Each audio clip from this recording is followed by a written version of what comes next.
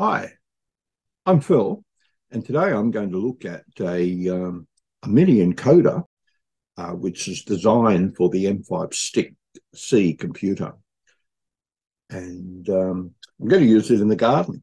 So here's my garden, and I'm using these watering units from M5Stack together with an Atom computer.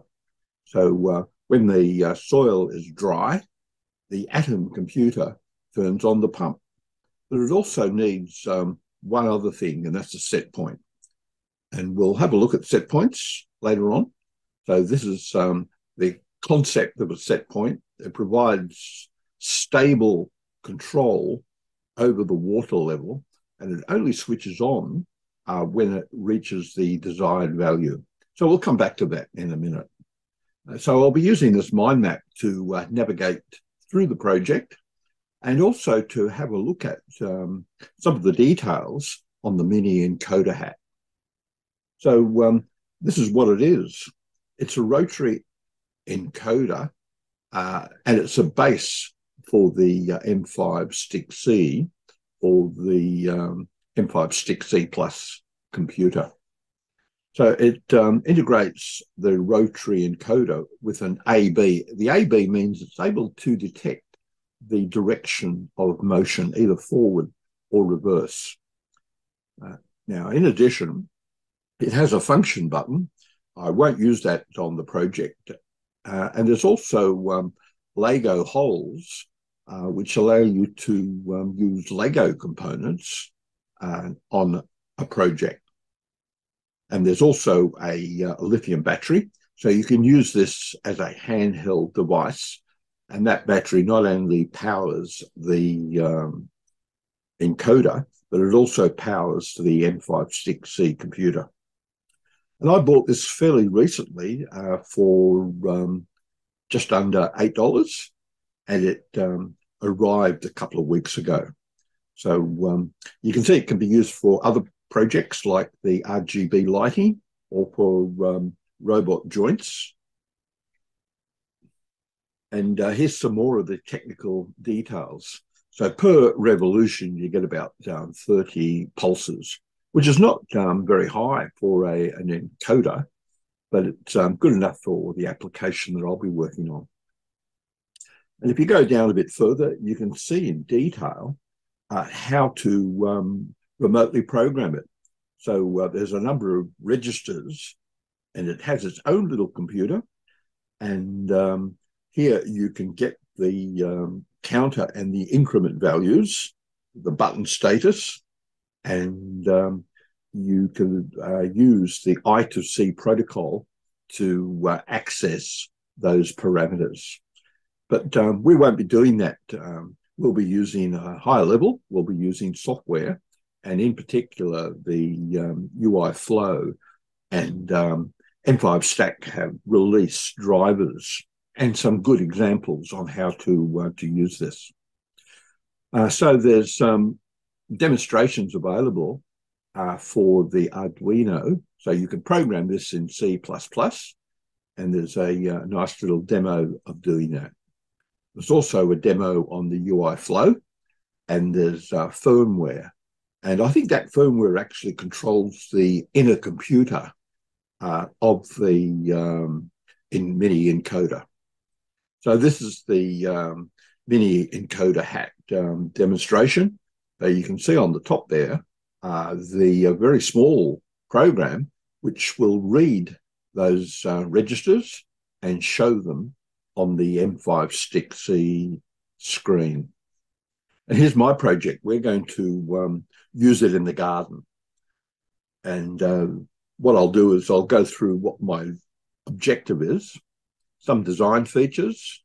Well, the hardware I've already covered. There's nothing extra to add other than what I've shown on the screen here, which is the M5StickC Plus computer hosting the mini encoder.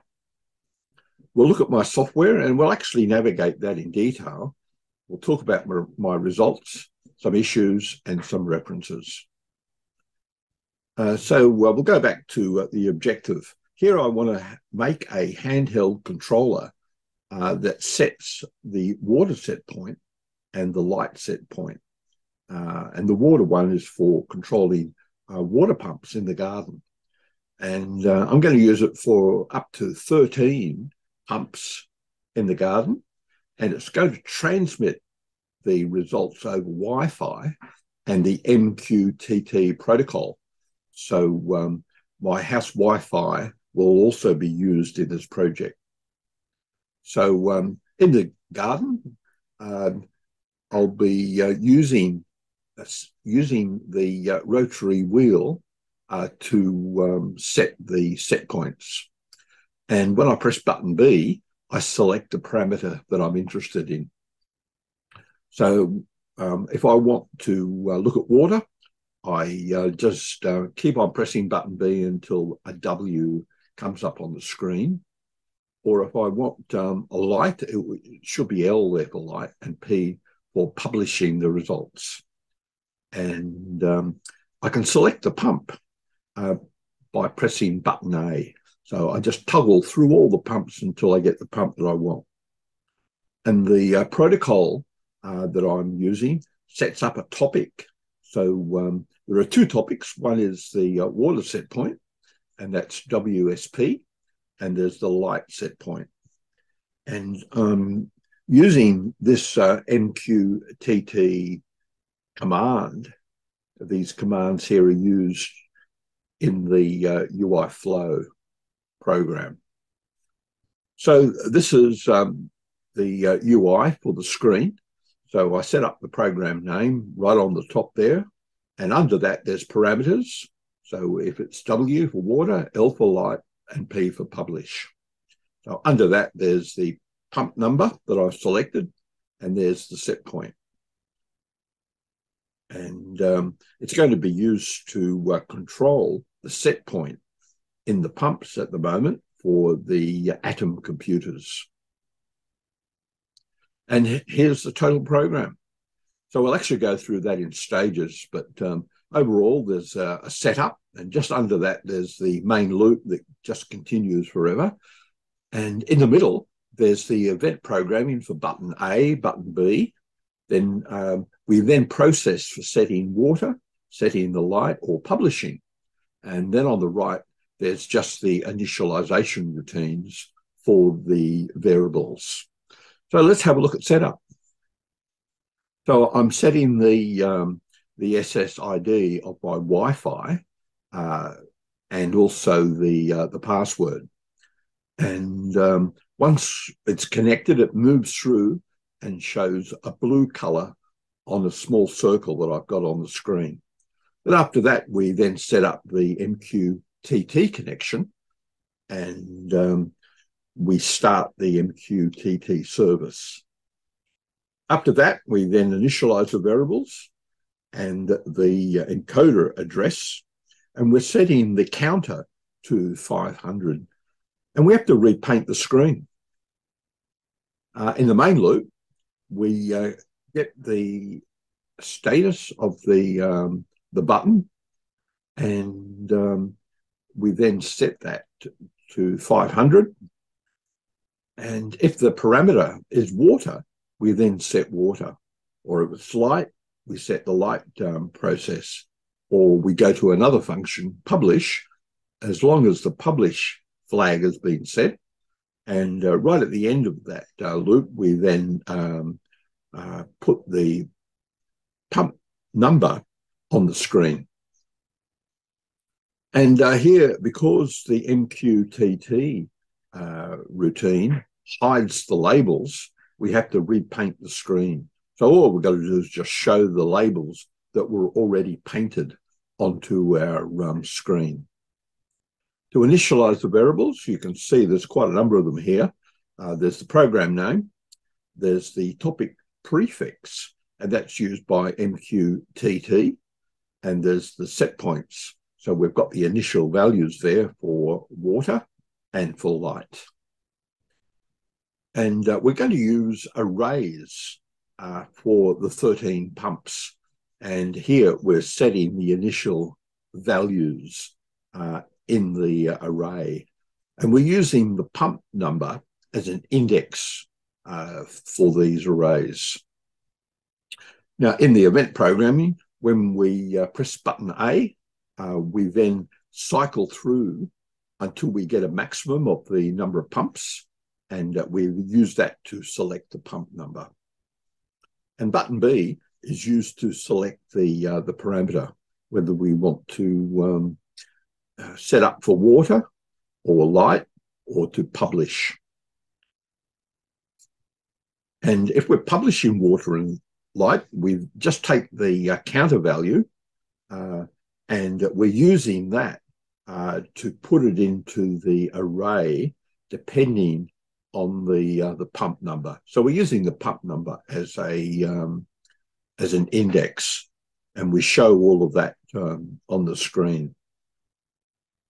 And if we select publish, we set up this hybrid command. We're actually putting together both the topic, which includes the pump number, and we've got a part of the prefix is WSP for the water set point, or LSP for the light.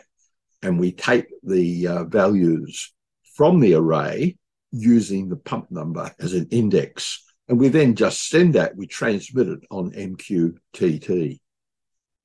And here's the results. So we've got MQTT, which is on my Windows PC, and it's connected to the home MQTT server. So we've been able to successfully make a handheld controller, and it's setting the water set point for the garden pumps. And also in future, I'll be using it for light set points to automatically switch on the light when the light exposure level is below a certain value. And we're showing those values on the screen, and we've got MQTT working. So some of the issues, I've had to repaint the screen because of the quirk of MQTT and Wi-Fi shutting off the screen. But just that one simple function there allows me to repaint the screen. And I was able to use two arrays, one for the pump and the other for the light set points.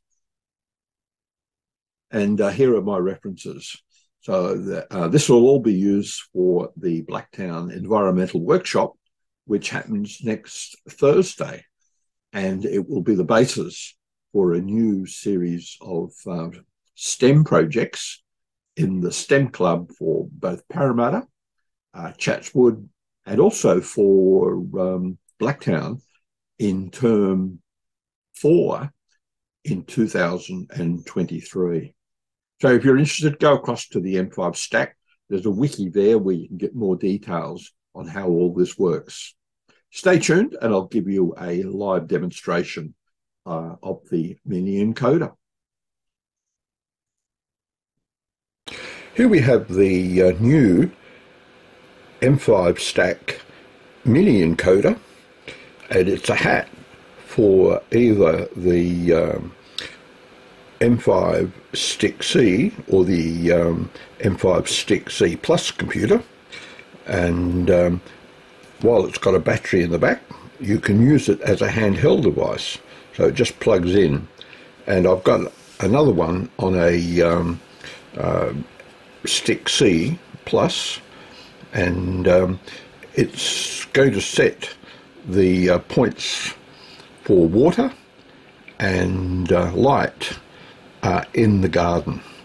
So at the moment it's on P for publish, but if I want to change the parameter, I just press button B, and now we've got water. It's now 66. Now if I just change the dial here, I'm going to change that to 70, and I'm going to do the same with light. So there's water and there's light. So light, I'm going to set that to 80.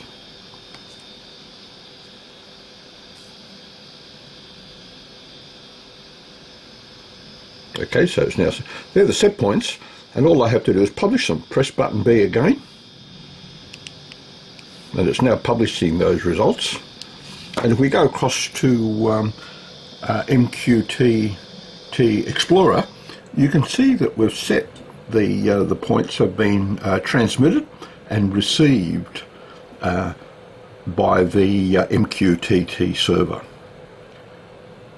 And that's the mini encoder being used to set the water and the light set points for garden plants.